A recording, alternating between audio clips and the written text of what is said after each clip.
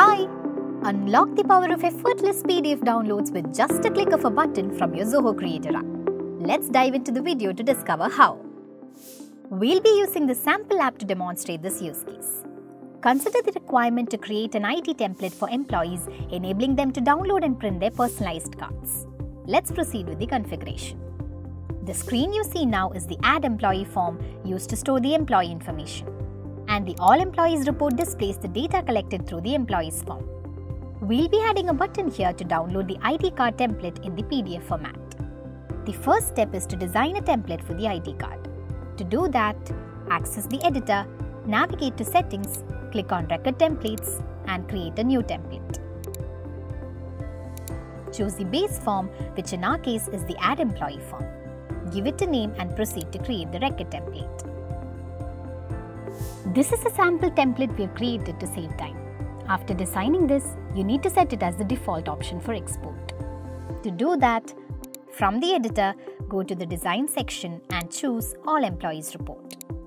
Access Report Properties, navigate to Print in PDF under User Options and change the default Print in PDF template to a new one. Next, let's proceed to configure the button on the report. Under Quick View, select the Actions tab.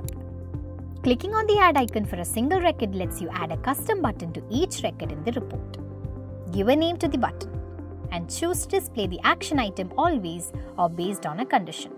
In this case, let's choose to always display the action item as we want to display the button for all the records in the report. Choose when to execute the workflow. Give a name to the workflow and proceed to create. Click on Add New Action and choose Dilute Script. Select the Create Your Own option to proceed to define the script. The logic is to populate the template with the details from the corresponding employee's record and export it automatically on the click of the button. To achieve this, we need to construct a URL and use the Open URL task to open it on click of the button. To do this, let's use the Open URL task and type https://creatorapp.zoho.com open quote plus zoho.app URI plus open quotes record PDF /all employees /close quote plus input.id plus open quotes /close quote in quotes same window. Here we use zoho.app URI to populate the admin username and the app link name in the URL. Next, we type record PDF to convert the template to PDF. We then specify our report's name.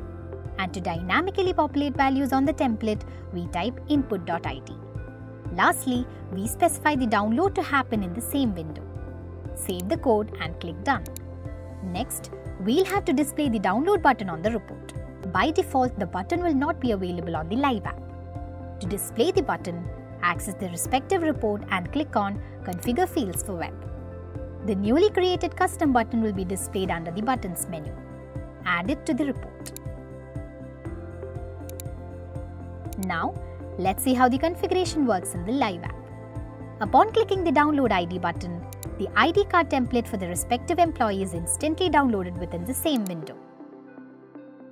This method can be applied across various scenarios such as generating personalized invoices, business cards, certificates and more.